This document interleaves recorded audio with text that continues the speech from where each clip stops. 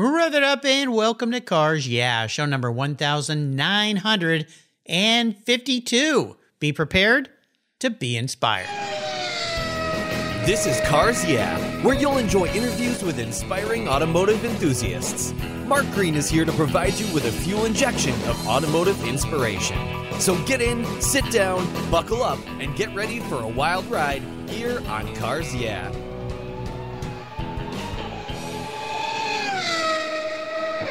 Hello, inspiring automotive enthusiasts, and welcome to Cars Yeah. Today I'm in Charlotte, North Carolina, with a very special guest by the name of Kelly Crandall. Hey, Kelly, welcome to Cars Yeah. Do you have any gear, and are you ready to release the clutch?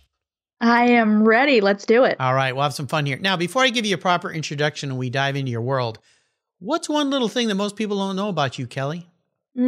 Yeah, I'm not as interesting as people might think, so I don't really know if there's anything that would be interesting. But I guess the first thing that came to mind is, I think when I was probably, about a teenager, in order to be able to work there, I worked at one of the concession stands at Englishtown Raceway Park that no longer exists. Oh, but wow.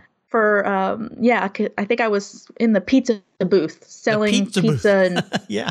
and French fries or something to that effect at Englishtown Raceway Park in New Jersey. That sounds like one of those classic summer jobs for teenagers that I think they've even made some movies about those amusement parks or raceways or whatever, where there's always a group of kids together. And but was it fun for you? I mean, were you able to get out and see any of the racing, or is it like most people when they work at these venues, all they do is hear the noise and go, I wish I was out there watching the race? Yeah, I am going to be honest. I really didn't want to be there. I don't.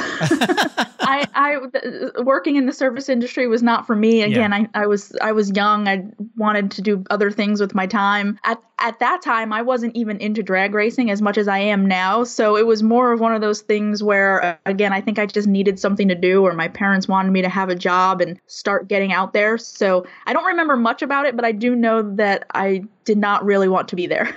Well, I told my kids this because they all were pretty much required to have summer jobs and so forth. And many times after a summer, they go, well, I know I don't want to do that for a living. And I said, well, there you go. That was a great way to learn that the easy way, when you didn't have to rely on it to pay the mortgage or the rent or buy food. So we learned some great things, but I assume you probably learned a couple of decent skills about interacting with people, because interacting with people in the service industry takes patience. Yeah, you're absolutely correct. I did learn about that, and listening exactly to what they had to say, and realizing that I wanted nothing to do with having to work cash registers or doing anything. Or doing any. No, it was mostly the cash registers and not wanting to do anything with numbers, which makes sense because I've always hated math. I'm terrible at math and wanted nothing to do with having to make change or just trying to learn anything about dealing and handling a cash register was not for me. There you go. Well, see, there again, you learn what you don't want to do, and that's very important in life, for sure. Well, obviously, you've figured out what you want to do, so let me give you a little introduction here, and we're going to dive in your world. Kelly Crandall has been on the NASCAR beat full-time since 2013. She joined Racer Magazine as chief NASCAR writer in 2017, and you regular listeners will remember just last week or so, I had Paul Fanner, the head of Racer, on the show. So if you missed my talk with Paul, go back and give it a listen. He's a wonderful guy, and definitely, Kelly, you're fortunate to be working around an icon in the industry. Her work has also appeared in NASCAR.com, the NASCAR Illustrated magazine, and NBC Sports. A corporate communications graduate from Central Penn College, Kelly is a two-time George Cunningham Rider of the Year recipient from the National Motorsports Press Association. Congratulations. That's very cool. We'll be back in just a minute. First, a word from our valued sponsor, so give them a little listen. Keep the seatbelts on. We're going to be doing some racing today, I think. We'll be right back. I love Covercraft's new 5-layer all-climate cover. It was developed and engineered for anything Mother Nature can throw our way. It's very soft, breathable, and easy to store, and pampers your paint and interior surfaces, providing maximum UV, rain, dust, and snow protection. Add their gust guards for windy conditions for extra protection. Their 5-layer all-climate cover is custom-tailored with Covercraft's attention to detail, form and fit with a quality and attention that's been their standard since 1965. Covercraft protects cars, trucks, motorcycles, RVs, trailers, and watercraft Covercraft too. Every one of my vehicles is protected by a Covercraft cover. And I have a deal for you. Use the code YEAH21 at covercraft.com and you'll get 10% off your Covercraft order plus free shipping. That's right, 10% off and free shipping. Just type in the word YEAH, Y-E-A-H, 21 at checkout, YEAH21 at covercraft.com. Covercraft, protecting the things that move you. Most people don't think about their collector car insurance until their annual premium becomes due. Well, why wait and see if there are better options for your beloved rides? I didn't. Did you know if you change carriers before your policy runs out, your insurance company has to refund you the unearned portion of your policy premium? I did my homework, I shopped around, and I found American Collectors Insurance. And that's who protects my Porsche Turbo. That's right, the one I call my Orange Crush. They've been protecting collector vehicles since 1976. I encourage you to call my friends at American Collectors Insurance. Ask them about their agreed value policy. And if your collector vehicle is on your regular auto policy, you will be shocked at the savings, not to mention the assurance, should something bad happen to your ride, that you'll get what your vehicle is actually worth. Give them a call today for a quote at 866-ACI-YEAH. That's 866-224-9324. Tell them you're a friend of Mark Green at Cars Yeah! American Collectors Insurance. Classic car insurance designed by collectors for collectors. Automotive enthusiasts just like you and me. That's American Collectors Insurance. Give them a call today. So, Kelly, let's take a dive into the corner a little deeper here, or a faster run down the drag strip, because I know you love things that have wheels. Kind of walk us through what, besides serving pizza to people at a raceway, what got you into this career? How did you figure out that this was something you wanted to do for a living? Well, that would go back to high school. I was lucky enough early on to figure out what I wanted to do with my life. I have always enjoyed English classes, reading, writing. And when I was in high school, one of my English teachers suggested that I write for the school newspaper. And at that time, I had started kind of dabbling a little bit and just writing my own racing stories just based off of what I was seeing from home. So she suggested, writing for the school newspaper and just learning more about what goes into something like that. From there, I just wanted to combine the two things that I enjoyed the most, which was racing and writing. At that time, I was really, really into racing, was really, really into NASCAR, had become a diehard fan. About 2002, the first race I watched was in 2001, but by 2002, 2003, I was really, really into it. And then by high school, I graduated in 2008. When I went off to college, I already knew what I wanted to do. So it started in high school, just combining two things that I really love, which were racing and writing. Now, do you realize how fortunate you are? Because so many young people have no clue going into college, or even when they exit college, what they really want to do. And I've always mentored young people and advised young people, or even older people that have been doing things they really don't like and they want to change their careers, is discover your passion. And there's always this controversy over that. Oh, no, that shouldn't be what you should do. But for you, it worked, right?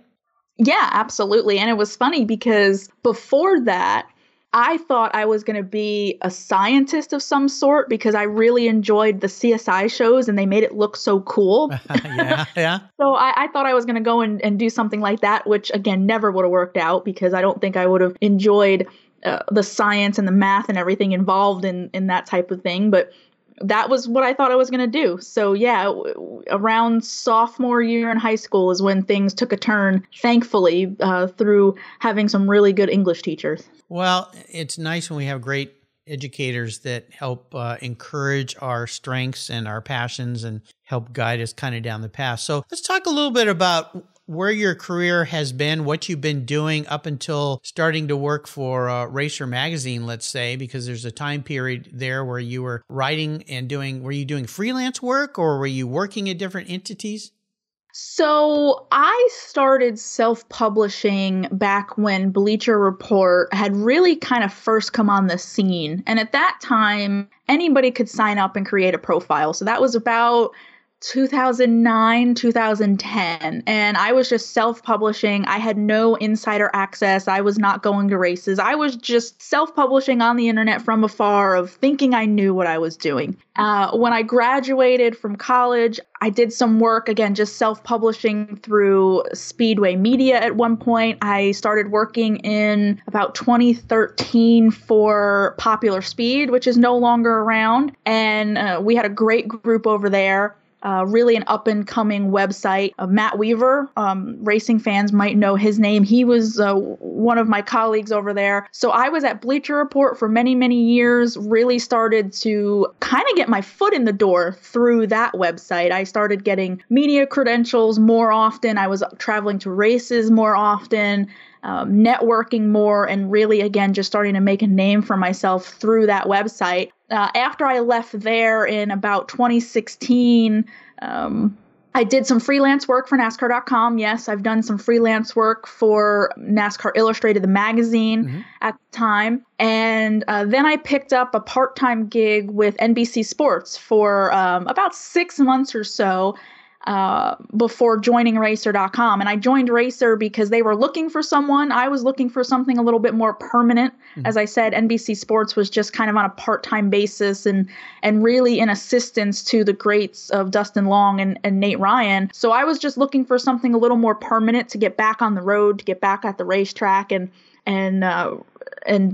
everything in that regard. So Racer was looking for something, I was looking for something, and we came together, and I started with them right before the new year of 2017 and have been with them ever since. Well, Paul is such a great guy. I really enjoyed having him on the show, and he's devised, or I should say, put together a wonderful team of people. And he's been one of those mainstays that has survived all the different gyrations that have happened. And you being a writer know, I mean, the magazine industry seems to have been kind of washed through in the last 5-6 years, and a lot of magazines have disappeared, and all this online is happening. But do you see the transitions that's happening with online for writers versus traditional print magazines or combinations as a benefit or as a good thing that's been happening?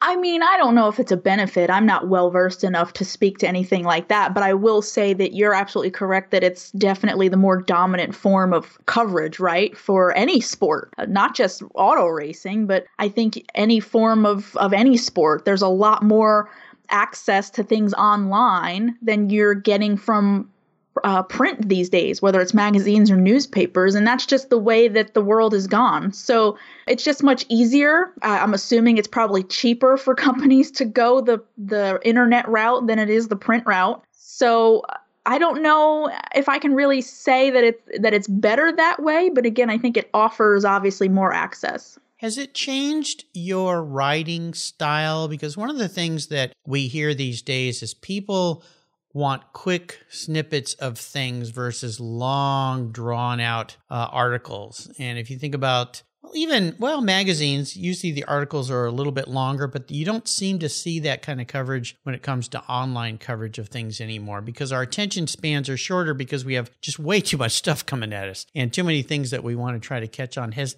you seen having to adjust your writing style, or has that not been a factor for you?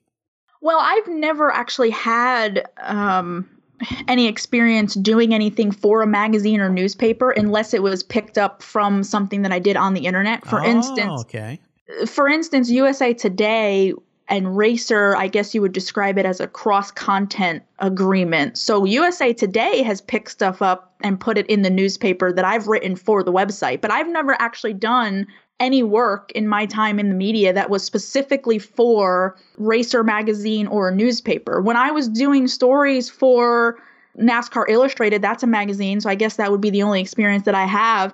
From what I remember, I can't say there was anything different than writing for a website. It was more, you had to be aware of your word count. You had to be aware of things like that, so that because they knew what the layout of the magazine was going to be. Sure. But no, for me personally, I can't say that anything has really been different because I don't have a newspaper background.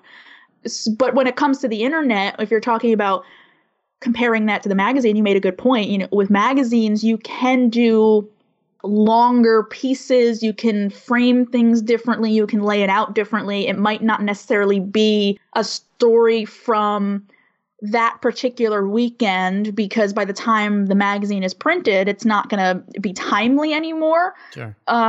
Whereas, yes, for the website, I would say the only thing probably for everybody that's changed is, you hit on it, is it's instant access information. So if we live in a sport that anything can happen Monday through Sunday, it's a 24/7, 365 job, you're always going to be updating that website, because news could break at any moment. Somebody could do something on social media. So yes, in a way, you're training yourself to just always be ready for something to happen. You can do long form features on the website if people want to read that. I've done 1,000 words to almost 2,000 word stories. I've also done 300, 400 words, quick news stories, or just something quick to get out there based on, a social media post. So yeah, I can't speak directly to the differences there, but that's how I've approached things. So it seems like today writers in your roles like yours need to be much more multifaceted in many ways, with the ability to do either or, both, or all of the above. That be a fair absolutely. assessment? Absolutely. I've talked about that with other people in the profession. It serves you well to be educated and to be flexible and to teach yourself other platforms that you can utilize, because that might make you attractive to certain professions or certain outlets. If you can not only write, but hey, I can capture video, or I can host podcasts, or anything along those lines. So yes, you're absolutely correct. Being multifaceted nowadays is very important, because again, with the internet, you can offer so many different forms of coverage: written, video, audio, podcast. There's so much that can be done now. And if you can be that one-stop shop person, you might be more attractive to an outlet that's looking to hire someone. Got to have a lot of tools in the toolbox these days, is what I'm hearing from those comments, for sure. What's your favorite thing about what you do in your career? Just telling stories. I know that's probably an easy answer, but it's true. And I've said that many times to anyone who's asked, is just telling stories, trying to find stories that no one's talked about, or trying to find a different angle to a story that's out there, trying to tell it a different way than other people. And personalities, just getting to the root of who someone is, or what's going on that doesn't necessarily have to do with what happened on the racetrack that weekend. So I just love telling stories and getting to sit with people and come up with questions that are unique or different, or that they may not have been asked before. That's exciting to me. And that's, again, I feel like that's something that's what I guess you would say pushes me, or we'll say drives you.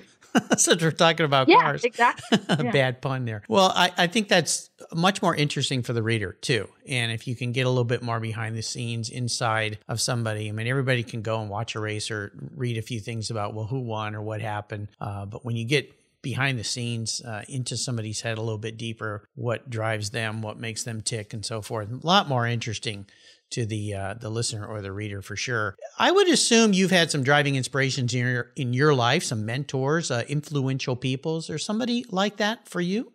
Oh, of course. And I've been lucky enough, when I came into this sport, there's so many great journalists that have come before me that I get to interact with. I can name a ton of people like Marty Smith and Ryan McGee from ESPN. I've had the pleasure of getting to know them just personally and professionally. I mentioned earlier, getting to work alongside a Dustin Long and a Nate Ryan at NBC Sports just taught me so much, just from observing, from how they do their jobs, or how they cover the sport, and the way they think about stories, to the way that you present them on the website. So I could just continue to name names, and I would feel bad because I would leave people out. No worries. Deb Williams, who currently writes for racintoday.com, but longtime NASCAR fans might remember her from when that was a big outlet, as far as, I guess you would say, a newspaper or a magazine back in the day. That was the number one go-to source in NASCAR. People in the garage would read them on a weekly basis. So Deb has become not just a great friend, but I guess when I think of the word mentor, I would say mentor. I ask her questions all the time, not just about things that might be going on in the sport and how I should do something. But I just love hearing stories from her of back in the day, or how she did things, or how the job has changed over the years. So again, I feel bad because I could probably keep going, and I probably should mention a lot more people because I ask a lot of questions and I like to pick people's brains, but those are the ones that come to mind. It seems like there's more and more women going into the field as well. Obviously, you mentioned Deb, go all the way back to Denise McCluggage, who I was fortunate to have on the show before we lost her, and got to meet her a couple times and talk to her in person as well. But do you see that happening, more and more women coming into the field in relation to being writers and journalists and even photographers and videographers?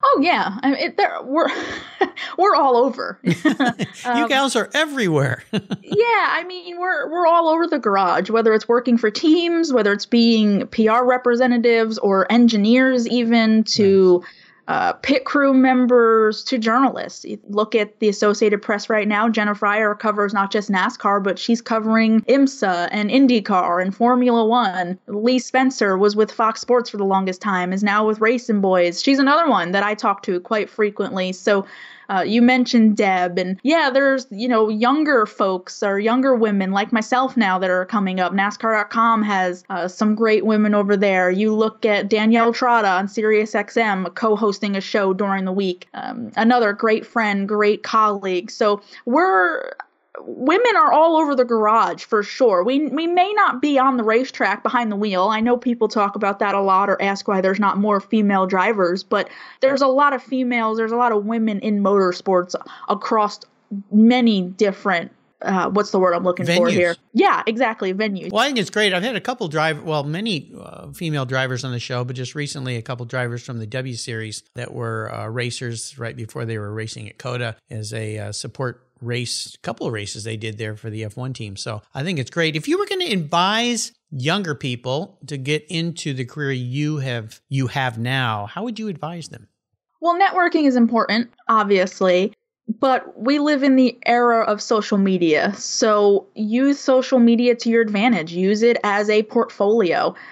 If you can self-publish, or if you can go work for a school newspaper or a local newspaper, cover anything. Don't just handicap yourself and say, well, I only want to do this. Nothing beats experience, as the saying goes. So get experience where you can, build that resume, build that portfolio. And again, use social media, put your work out there, network with people in the profession you want to go in, ask questions. So it's really any of the simple things you would hear already that people are probably telling you in a classroom that you need to do, but it works. That's exactly what you need to be doing to build your name. Great advice. Let's take a short break for our sponsors here. We come back. I want to talk about a big challenge or obstacle that you face. So keep the seatbelts cinched tight, and we'll be right back.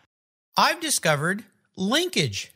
It's a new quarterly publication and website that covers the automotive market, driving, restoring, collecting, and discovering your passion for motor vehicles. Linkage is about experiences, opinions, and values.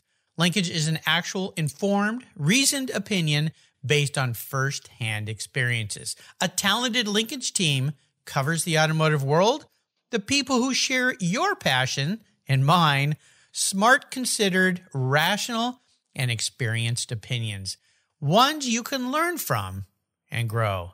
That includes our passion that drives auctions and the collector car market.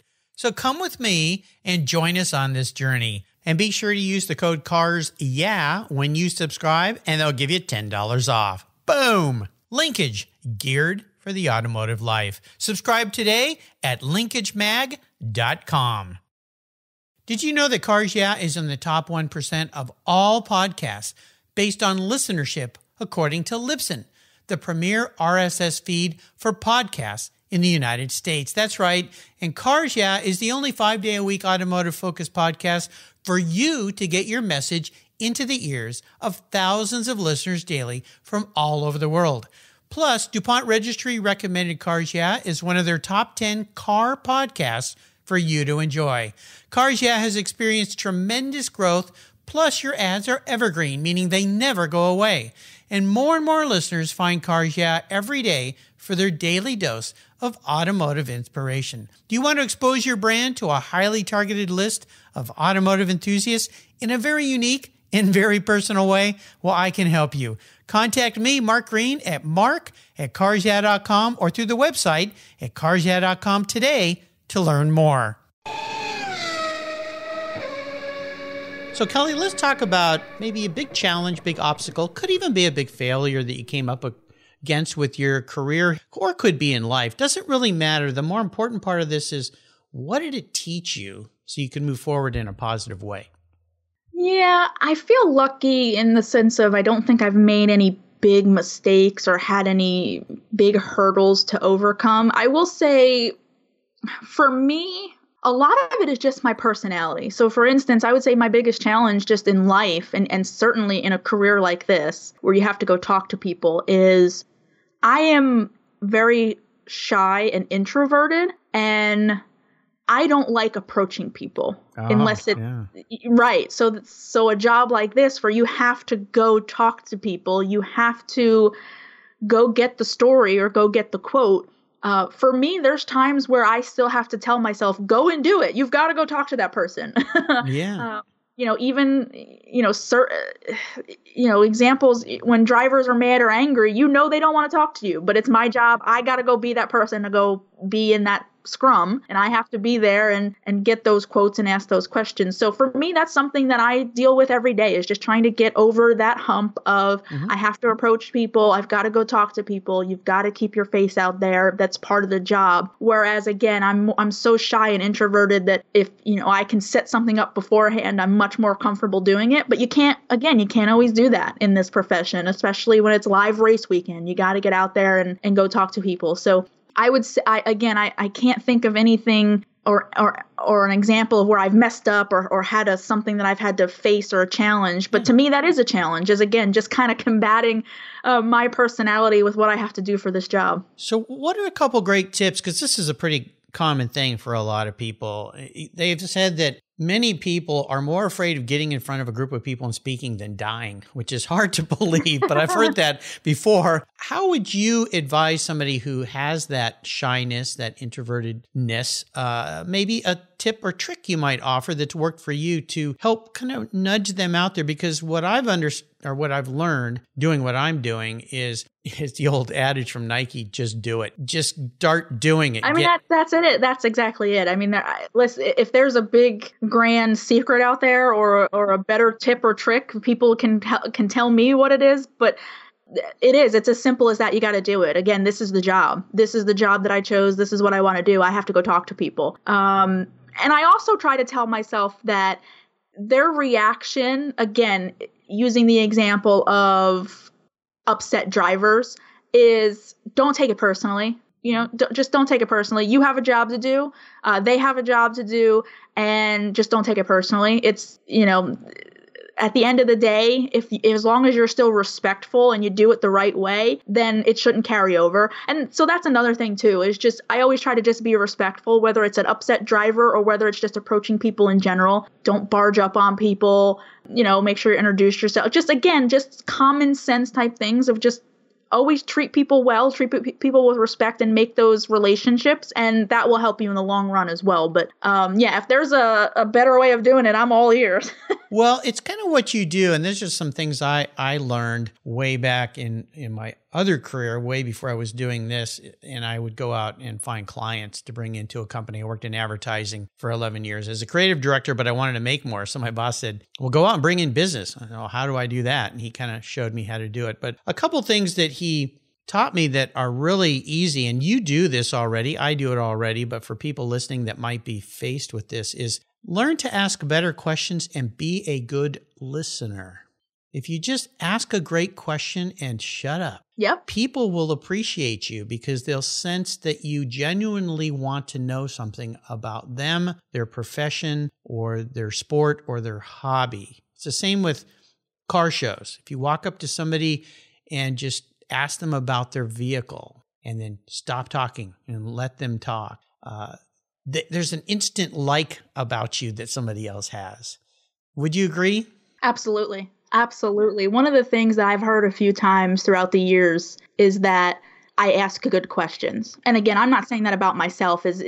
I've been lucky enough and blessed enough where people have told me that. They've gone out of their way to say, you ask good questions, you know what you're talking about, you research, and I pride myself on that. Absolutely. Now, there's some times where you need to ask the simple question, such as like you just said, tell me about your car, or something to get them talking and break the ice and to relate to them. But when I'm doing feature stories or when I'm doing podcasts, that's absolutely correct. Is I want people to know that if they're going to give me time, I'm going to make it worth it, because I'm going to know what I'm talking about. I'm going to ask unique and interesting questions, and not just as I describe them, the softball lazy questions. Yes.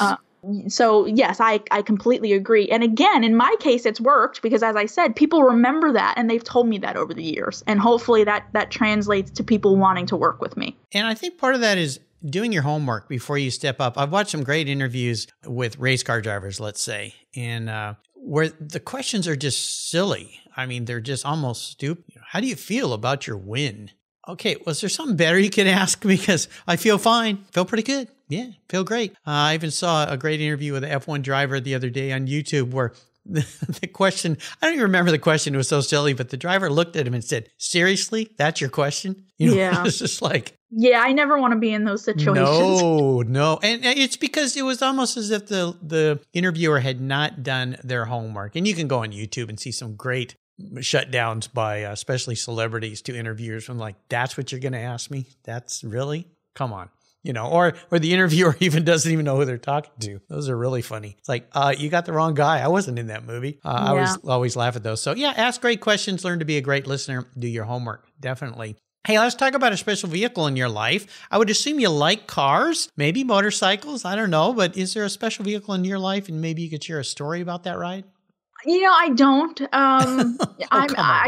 So listen, I cover car racing, but I don't know cars, to be honest with you. I will say though, what is funny is that my family is a bit into cars. Uh-huh. For instance, there was one point in my life when I was younger where I think almost all of us, myself, my cousins, my uncle, like we all ended up with Fords at one point. And I'm talking like I had an older Mustang, my sister had an older Mustang, my cousin had a Mustang. Like we just somehow, it was really funny. I remember years ago taking a picture. We were having a family barbecue or something, and I just happened to be in the front yard and I'm looking at all the cars on the street, and it made me laugh. And I don't think I have the picture anymore, but it was just all Fords. It was a couple Mustangs, a truck. Yeah. And so I don't know cars though. I'm not well educated in cars. It's one of the things that being in the racing world is kind of funny, because whenever something happens or technical things are announced, I'm the one that has to ask all the questions because I don't understand it. So, but it's fun to learn. But no, I've never been one of those big into cars. I've always had practical cars, and when I first started driving, got the hand-me-downs. I think my first car was my dad's old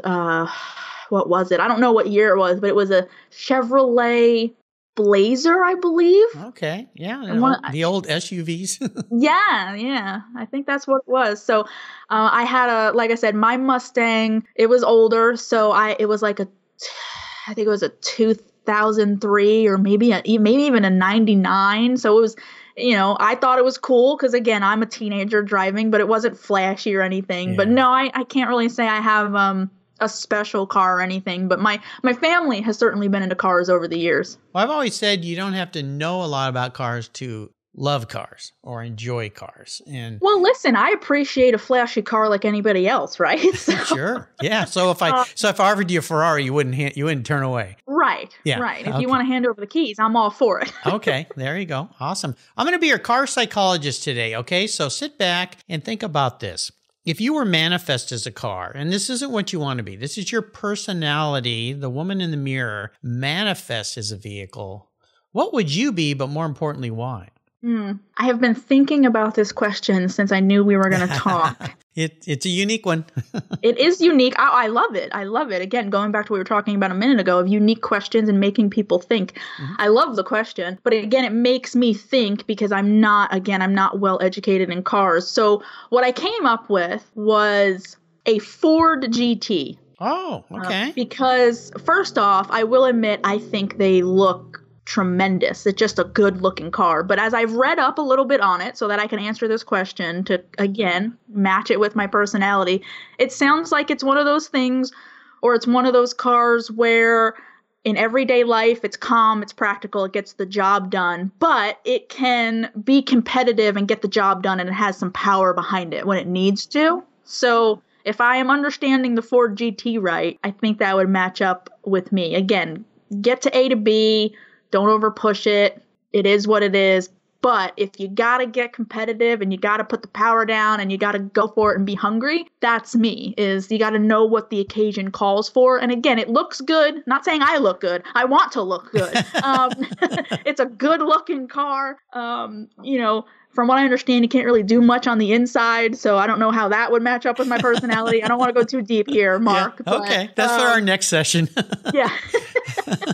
You got to take these slow at a time. No, you've answered the question really well, and I appreciate it because many times people on the show, I'll always go down towards what they want to be, and I always try to say, no, you've got to dig a little deeper into your psyche. But some people maybe don't want to go there; they don't want to open some of those doors. But you've done a nice job with that. Yeah, it's a vehicle that does what it does well, and when it has to, it'll do it even better if the requirements are there. So if I'm understanding what you're saying right. So exactly. I think that's what it is. Like I said, I've been reading up on it, and that's exactly what it sounds like. So hopefully that's correct. Yeah, they're wonderful vehicles. And the first gen that came out versus the newer ones that are out, you've got very different kinds of cars there as well. But I think they both relate back nicely to the original Ford GT40, which is where that heritage and that inspiration originally came from. The first one, of course, looks much more like it. The new one is like the modern version, but that's where they had to go. So they're beautiful. They're beautiful cars. Fun. I've not driven the new one. I've driven the other one, which it will bite you if you're not careful. No traction control in that thing. So you got to be very careful with all that power. See, I like that. It'll bite you if you're not careful. Okay. Okay, there you go. There you go. Be careful around Kelly. Don't mess with her. So how about great books, great reading? Is there a book you'd like to share? Since you're a writer, I assume you're a reader.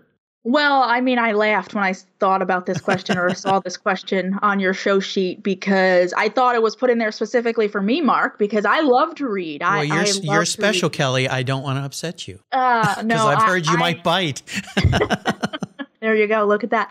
I love to read. Big reader. That's another thing I've been doing since I was young and in school. Just, I don't remember when it started, but I've always loved books.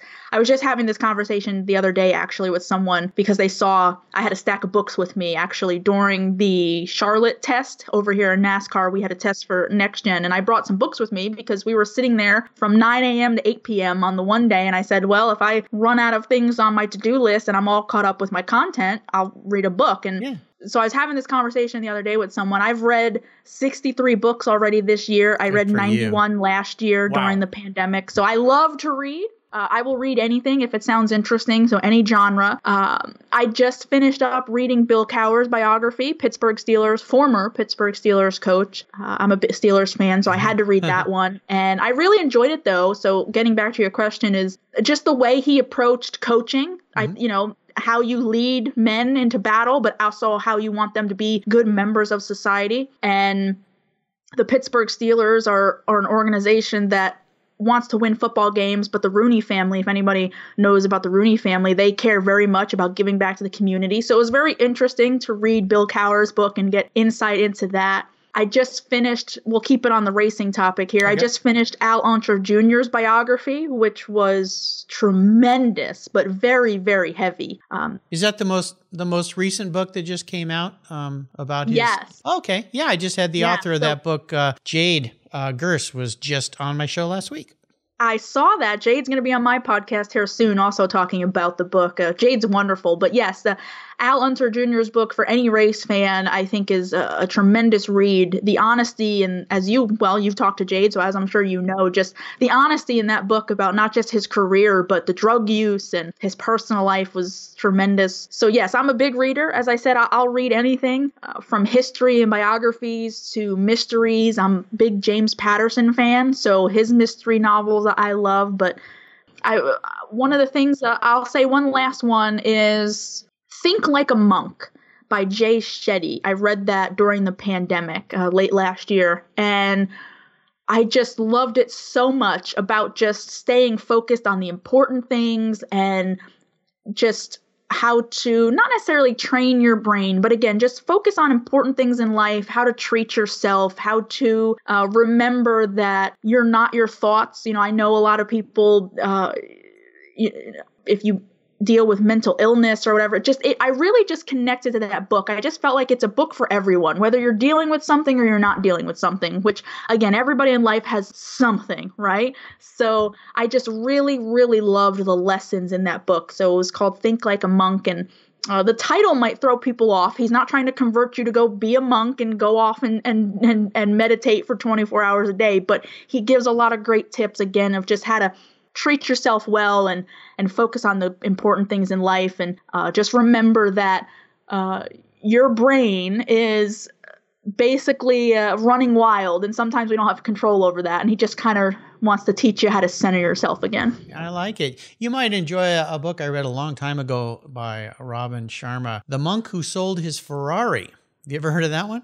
I haven't, but I'm very interested. I'm going to mark that down. Yeah. You're speaking of monks. Very nice. Great books. Great that you're a reader like that. Sound like my wife. She devours books, and so does my son. They're just, I envy them because I'm a slower reader, and it takes me a long time to get through a book sometimes. I think I need to think more like a monk so I can clear my mind while I'm reading, because too much stuff comes in and infiltrates my head while I'm trying to There you go. Read That's the the book for you. That's exactly what it is. Sometimes you just need to refresh and refocus. Yeah, I love it. I'm going to let you go on the ultimate drive today, which means I have a magic scepter which allows you to pick any car, any person, living or deceased, which makes it very interesting. And you can be driving anywhere. What does the ultimate drive look like for you if money were no object? This is another question that I really loved, and you might think that this is a cop-out, but I've done this before and I want to do it again. Okay. And it's not a road car. It's not a sports car or anything. It's nothing flashy. I took a ride along with Joey Logano a few years ago in his Ford Mustang at Daytona International Speedway, and he drove, I was the passenger, and I just absolutely loved it. And I want to do more of that. I want to do that again. I love Daytona. The sun was setting. It was just my home away from home, and just being inside a race car and getting to feel that and understand what the driver goes through, to feel the G-forces, the banking, the speed. So I am going to say, if I could do that again, just getting back into a ride-along passenger seat of a race car with a driver, and just getting to experience that and remember why I like racing and how unique it is, and how, I guess you would say, that cliche of ordinary men doing extraordinary things. At least that's how I look at them. So that's what I would do is get me back inside a race car. There you go. Sounds like fun. Before I let you go today, would you share with us maybe parting words of wisdom, some inspirational success quote maybe of some kind? I think it goes back to a little bit of what we talked earlier, Mark, which again is just experience, network, challenge yourself, be different when you can, but know your stuff, right? Do your homework, know what you're talking about, know the person you're talking about. And another thing too is be present. Be present in whatever you're doing. Whatever you're doing at that moment, focus on that. Not necessarily when it comes to distractions, but for instance, if I'm writing a story or if I'm at the racetrack, that is what I am doing. I'm not going to think about the meetings or what I got going on during the week or somebody that has to talk to me. Just be present in whatever you're doing and enjoy it and focus on it and do it 100%. So again, know what you're talking about, be good at it, enjoy it, and just be present in that moment. And if you're having trouble being present in that moment, you may want to read Jay Shetty's book, Think Like a Monk. There you go. That might help you a little bit. Jay Shetty's getting a lot of advertising on this podcast. Yeah. I'll look for a check in the mail from him. Probably won't see one. But at any rate, what's the best way for people? And you mentioned a podcast. So what's the best way for people to find your podcast and listen? Yeah, absolutely. The Racing Writers Podcast. It's available, well, a new episode is available every Monday morning. You can find that on any major podcast platform. So Apple Podcasts, Google, Spotify. I believe it's also on iHeartRadio, CastBox. I mean, all kinds of platforms I've never even heard of. But all the major ones, such as Apple, Google, and Spotify. The Racing Writers Podcast. So if you follow me on social media, you'll see it posted there all throughout the week. New episodes every Monday. And yeah, social media, Twitter is the best one, @Kelly Crandall, but you can also find my name on Instagram as well. I got lucky, as I tell people, that I was able to use my name and not have to come up with any kind of funky usernames on any of these social media platforms. So you can find me on Twitter. I am verified, so that makes it easier as well. Look for the blue check mark. And there's a public Facebook page as well. There's Instagram, racer.com, the Racing Writers Podcast, a little bit of everything. Going back to what we were talking about earlier, trying to be multifaceted.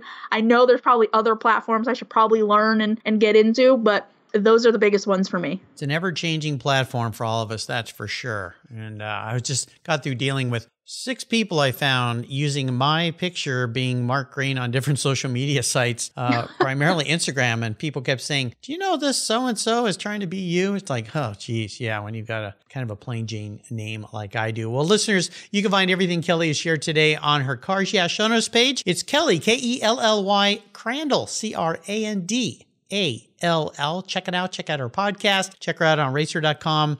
She is everywhere. And I want to do a shout out thank you to Melinda Russell for introducing me to Kelly. She's been a guest on the show here. So thank you, Melinda, for bringing another great guest to the Cars Yeah podcast. Kelly, thanks for being so generous today with your time and your expertise and for sharing your experiences with the listeners. Until you and I talk again, I'll see you down the road.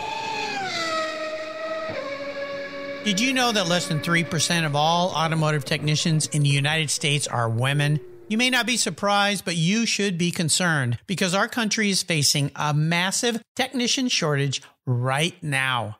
Skilled, qualified techs are in high demand, and we need young women and men to consider these careers as a viable path to a fulfilling life. I've interviewed hundreds of women in the automotive sector here on Cars Yeah, and I know that women make great techs. That's why I support the nonprofit TechForce Foundation and its Women Techs Rock initiative to ensure women see themselves in the profession, the industry, and the workforce. Learn more at techforce.org today.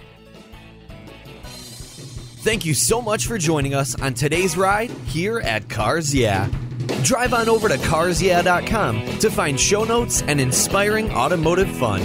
Download your free copy of Filler Up, a fun book filled with gorgeous photographs of fuel filler fun, including quotes from more inspiring automotive enthusiasts. Download your copy today, and we'll see you next time on Cars Yeah.